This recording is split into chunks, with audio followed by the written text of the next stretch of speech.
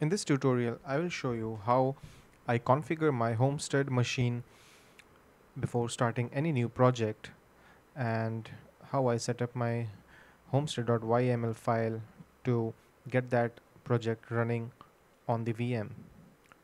Now, I have already installed Homestead, but you can find the steps inside the setup Homestead in the Laravel docs.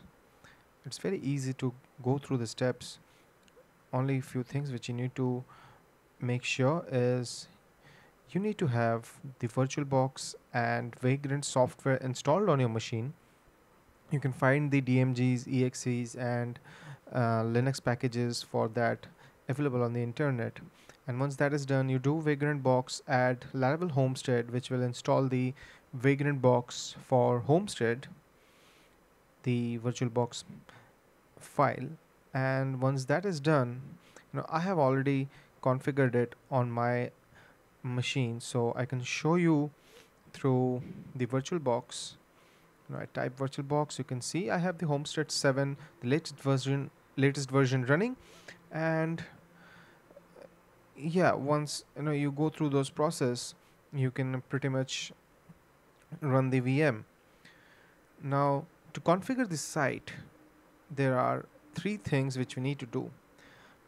I have the codebase inside this particular folder, so what I need to do is map it to that machine.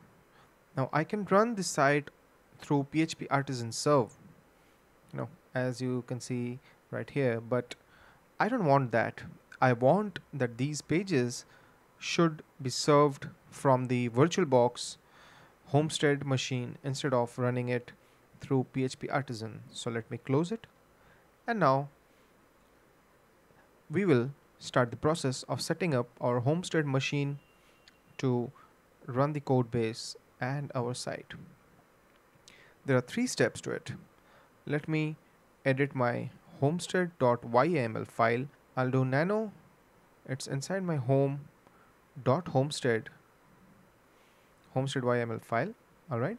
Now this is my existing configuration file, and I'll add my new configurations to show you how things can be done.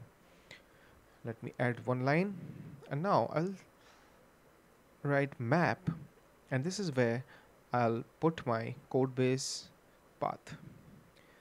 This is the path where the files are present on the laptop, not the what do you call the VM, but the actual machine. Okay, so map the actual and then to the path on the virtual machine. So it's going to be home vagrant code stories. Okay, so this folder is mapped to my virtual machine's vagrant code stories folder. This is the first part. Then the next thing is creating the vhost or the host configuration, so that when I do something like map, let's say stories.app, it should point to, I can copy this, paste it here, and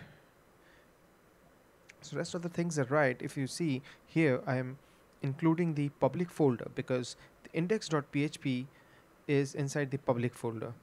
And so basically whenever stories.app request is sent to my VM, Nginx should forward it to this particular folder.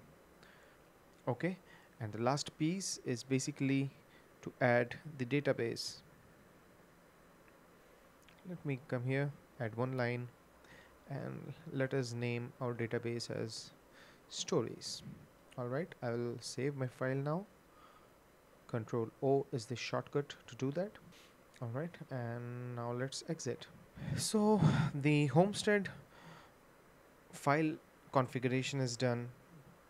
Now we need to go inside the Git repository where I have downloaded the Homestead code base. It's inside my Homestead, and if you see in the docs, there is a requirement to clone the GitHub repository, which is this. You can go to that repo and you can see there are some files which are required to run certain commands on the Homestead machine. So I have done that checkout on home/homestead folder.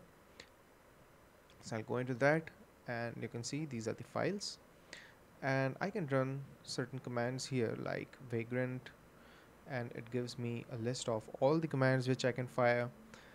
I can write vagrant status, which will give me the current status of the machine, which says VM is running.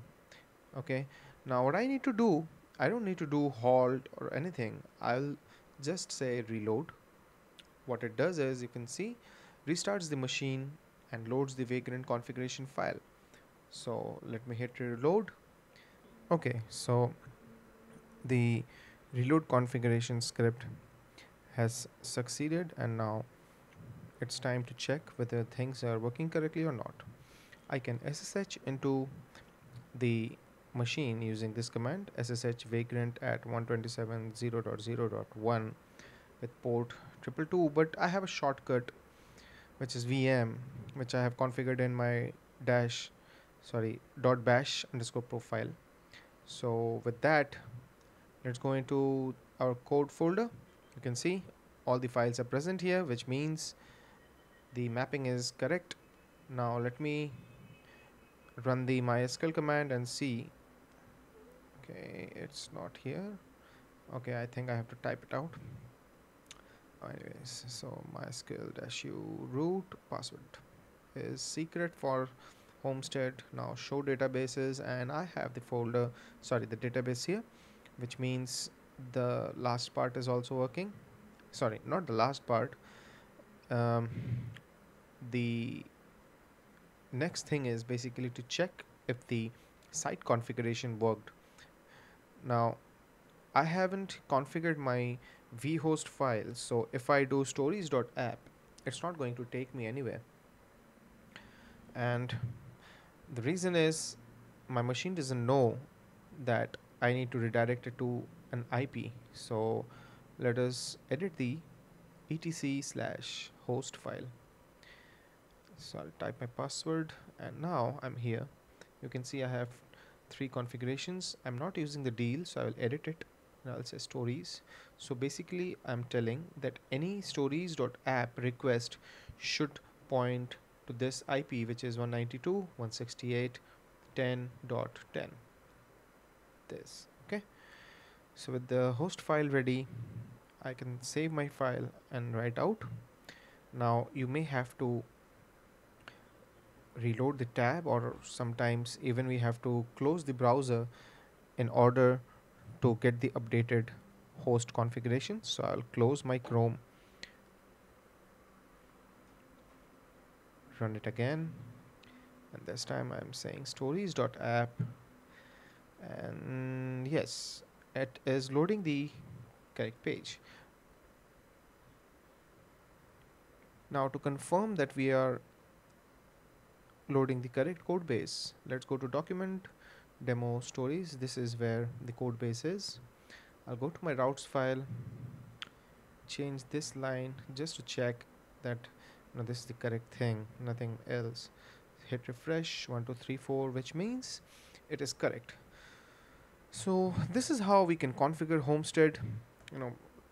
Spend some time, learn it, because it takes away a lot of headache from your development, because everything is configured and you will love using Homestead.